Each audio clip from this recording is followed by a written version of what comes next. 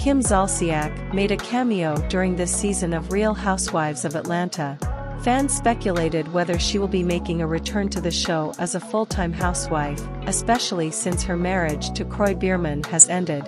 "We are in the middle of airing a new season of Atlanta, so we're not really looking at casting for next season right now," said Andy to Us Weekly. Kim and Kroy still share the home they lived in together for years, but sources say the couple hate each other. "They hate each other. It's very contentious," an insider said, per TMZ.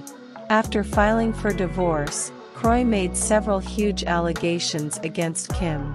In court docs, Kroy claimed that Kim is reportedly so consumed with online gambling that she's unable to care for the couple's 4 minor children properly.